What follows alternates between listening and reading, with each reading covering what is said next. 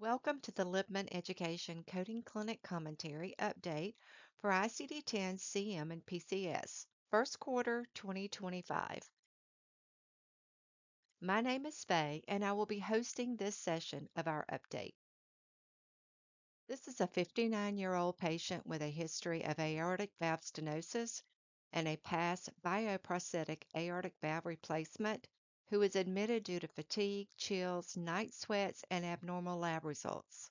Cardiac workup revealed bioprosthetic valve endocarditis, moderate stenosis of the bioprosthetic aortic valve, and moderate mitral regurgitation. How is this diagnosis correctly reported in ICD-10-CM? We have a ICD-10-CM guideline from Section 2, Selection of Principal Diagnosis, G, Complications of Surgery and Other Medical Care, provide guidance on the principal diagnosis. This guideline tells us that when the admission is for treatment of a complication resulting from surgery or other medical care, the complication code is sequenced as the principal diagnosis. If the complication is classified to the T80 through T88 series and the code lacks the necessary specificity in describing the complication, then assign an additional code for the specific complication.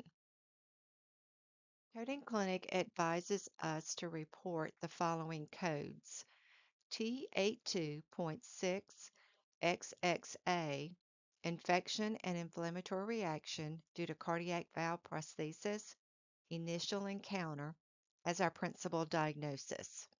I33.0, acute and subacute infective endocarditis.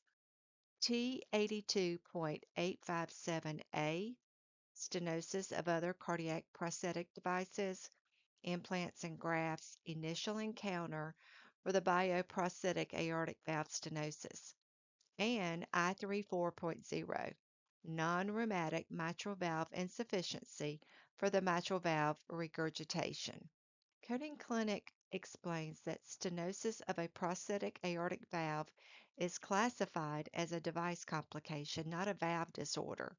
So therefore, using code I08.0, rheumatic disorders of both mitral and aortic valves, for multiple valve disorders would not be correct. Thank you for joining us for this presentation. Happy coding!